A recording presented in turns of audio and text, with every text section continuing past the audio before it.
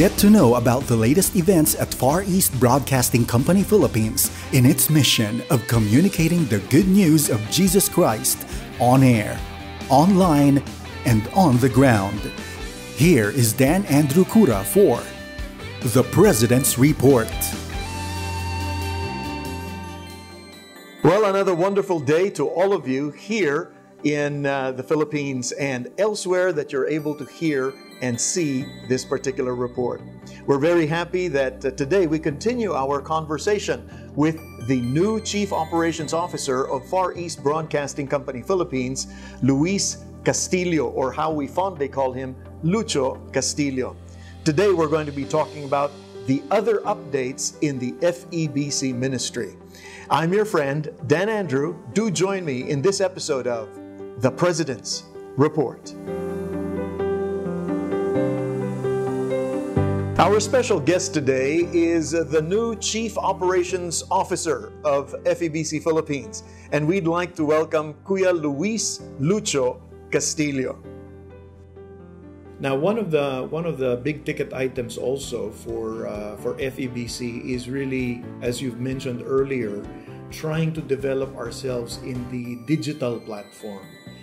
We've been so used, we're so experts in terrestrial broadcast, antennas, transmitters, but really when it comes to the digital space, we're still trying to stretch our legs with this. So what are the inroads in terms of trying to develop FEBC digitally? Okay, I'll talk about digital in a social engagement, interaction context, because that's what it's really all about, engaging with our listeners and viewers. So for FEBC Philippines is to be heard not only in radio, but in relevant media that can reach those who are in need of the gospel. For digital, it's really how to engage via social media, social media through email or even through chat.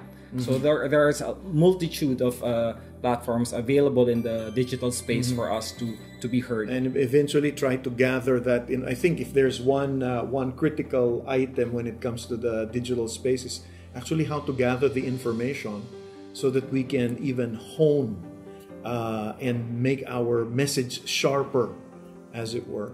Yes, that's true, Kuya Dan, because one of the challenges of radio is to have that analytics, but in the digital space, that's one thing that it affords us. We are able to come up with analytics for us to have a better grasp of the people that we engage with, and therefore we are able to come up with programs that are relevant, that can engage them more and connect with them.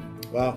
So there's really a whole lot of projects and work way ahead of us in trying to do our work. Well, thank you so much for joining us. But before we end our conversation, maybe you'd like to engage our listeners and those that are listening to us through the digital space, maybe to continue to support the work of FEBC. All right. For all those who are watching, don't forget the power of intercessory prayer.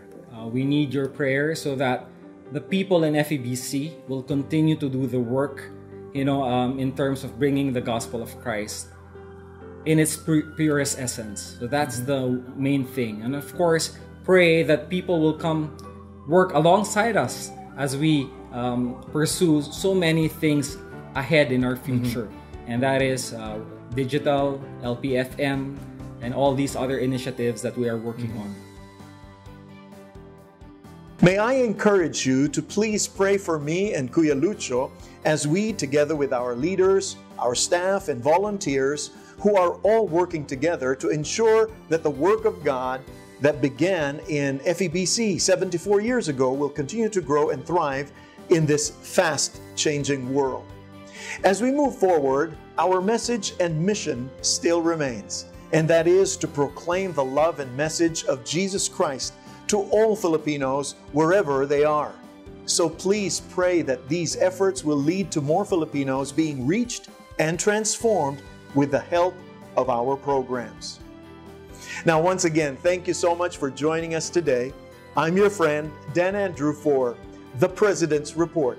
As always, stay safe and God bless you.